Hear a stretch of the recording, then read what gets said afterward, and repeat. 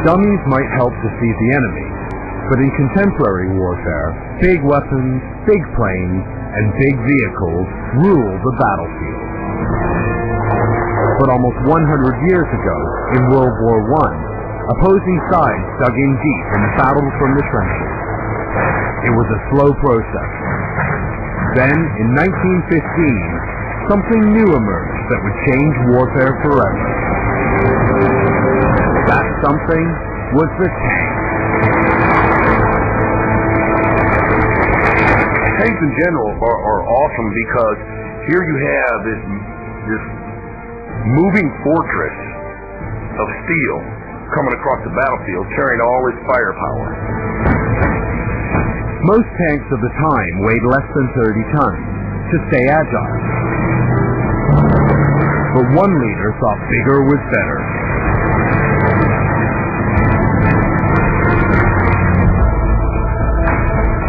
Tsar Nicholas II of Russia saw these awesome tanks and wanted one. But he figured that if a 30-ton tank was good, then a super tank would be even better.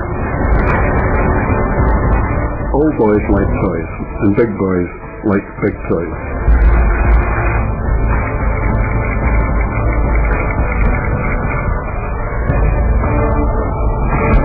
The Russian tank would be the biggest and baddest tank ever constructed.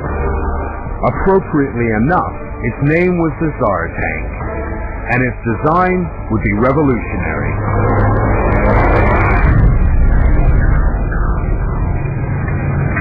Most tanks have tracks across battlefield terrain, but tracks slow you down. The top speed of the British Mark I tank at the time was just 4 miles an hour. A man could walk faster. The Russians not only wanted it to be big, it also had to be fast. Really fast. So they had a brilliant idea.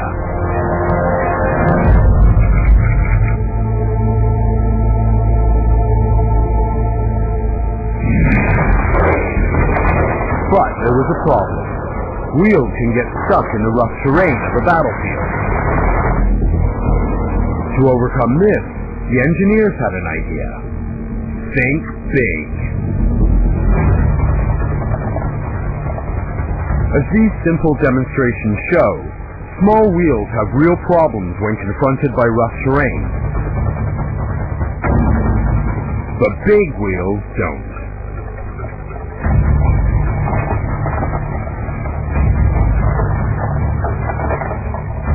The Tsar tank is just a crazy sort of, almost a mutant tricycle in a lot of ways. And the Russians didn't hold back. They made the front wheels 30 feet in diameter, 5 times taller than a man. There was not one, but 3 gun turrets, mounted on the top and the sides. 2 massive engines provided 500 horsepower. It would crush everything in its path.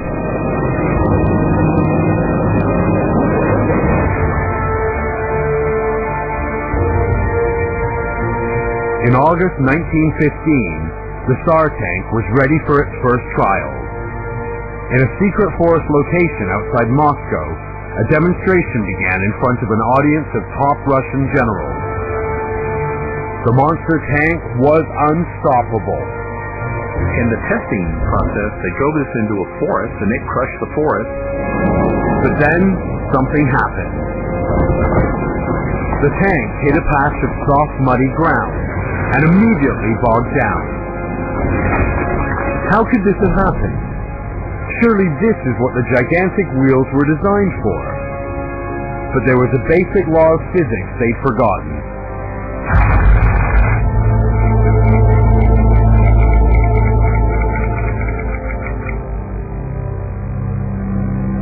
The tank was so huge that it weighed 40 tons, more than a fully loaded semi-trailer. It was too much for the mutant tricycle.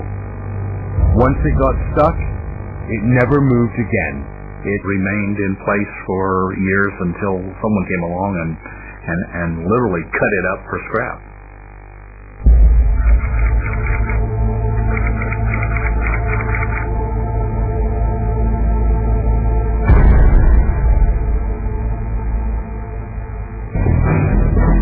Big wheels might not work, but in the mind of a homicidal lunatic, big guns were bound to be a winner. So it should come as no surprise that in World War II, Adolf Hitler set out to build the biggest gun in history.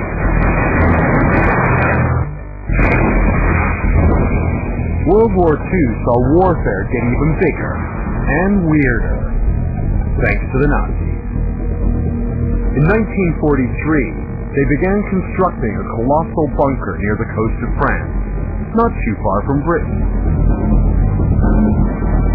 The mammoth structure was 73 feet high and 38 feet deep, with walls up to 16 feet thick, made entirely out of concrete.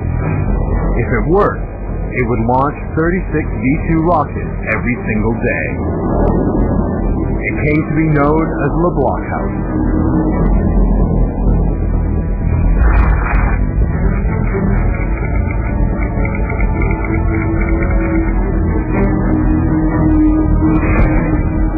The Allies immediately mobilized massive bombing raids against Le Blockhouse, but the bunker was specifically designed to resist conventional bombs that exploded above ground.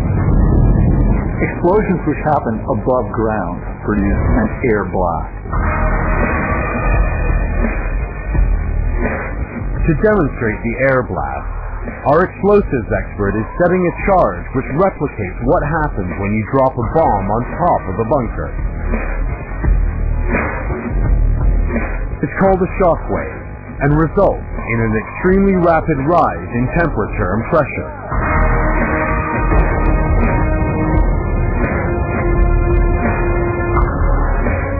All that energy is absorbed by the bunker's walls, which are thick enough to withstand the blast.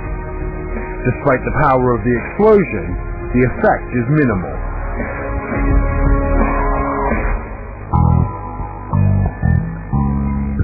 The question for the Allies was how to destroy a massive bunker, specially designed to repel attacks from above.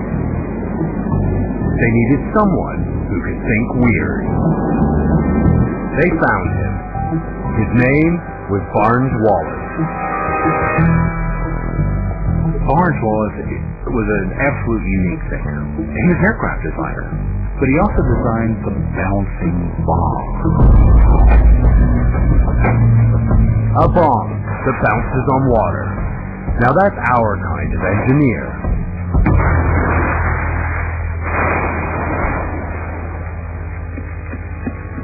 Barnes Wallis realized that he could achieve the same effect if he somehow managed to bury his bomb under Le Blockhouse. Rather than let the bomb explode above ground, what you do is you let it go underground. Earth is much denser than air, so it transmits a much more powerful punch directly to the foundations of the building. A mini earthquake.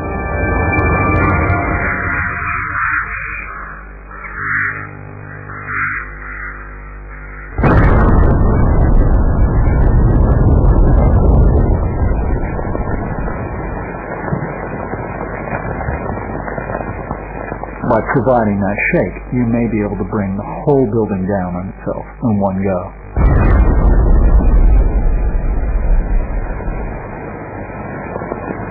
But the Allies couldn't exactly sneak into occupied France and start digging an enormous hole under one of the most fortified buildings in the world.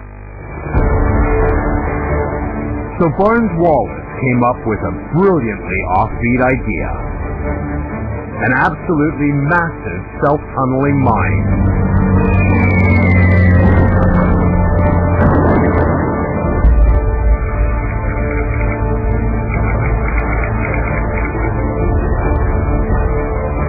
Tallboy was the world's weirdest bomb. Its tip was made of heavily armored steel. It was put into a specially modified bomber designed to carry its weight and dropped from 4 miles high. That gave the bomb time to accelerate to more than 2,500 miles per hour, more than 3 times the speed of sound. Its hardened nose was tunneled deep into the ground. Then it would explode. creating a miniature earthquake that would bring LeBlanc House crashing down. Barnes-Wallis had created a bomb that you could drop from below. Now, it was time to put it into practice. June 19th, 1944. A heavily modified Lancaster bomber from RAF 617 Squadron flies over the channel with Tallboy on board. Destination, LeBlanc House. The Germans don't suspect a thing. The bomb enters the ground, and as Wallace predicted, sets off a mini earthquake. The mission is a success. LeBlanc House is damaged beyond repair, and the V-2 rockets are put out of commission for good. Today, earthquake bombs are called bunker busters, and they're still in use by the U.S. Air Force.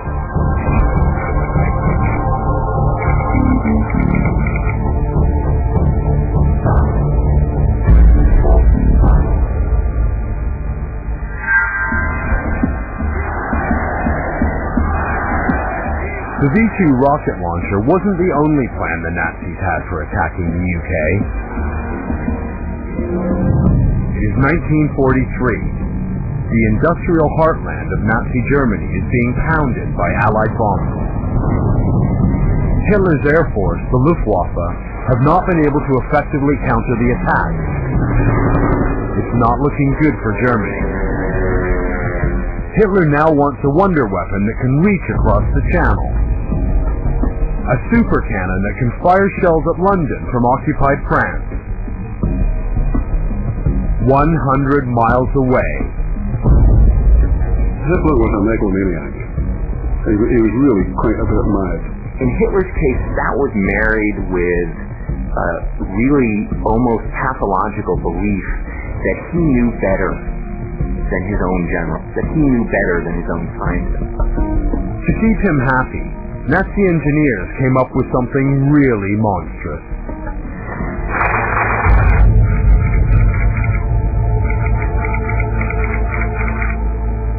The barrel alone would be 490 feet long, twice as long as a jumbo jet. To maximize range, it needed an angle of 45 degrees, so to support its weight, it had to be dug into the ground.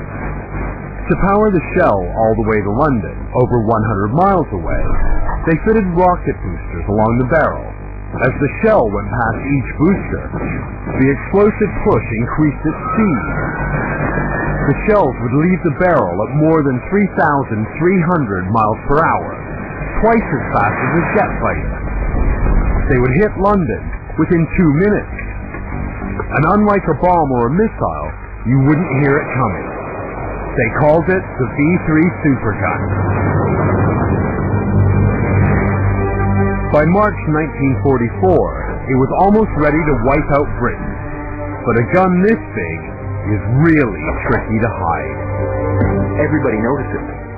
The French resistance notices, the locals notice, and they notify the British and Americans, who immediately start going after it. They waited till it was almost built, and then they used a 12,000-pound bomb to take it out. Those bombs were more of Barnes-Wallis's Tallboys. Hitler's supergun was a super-sitting duck.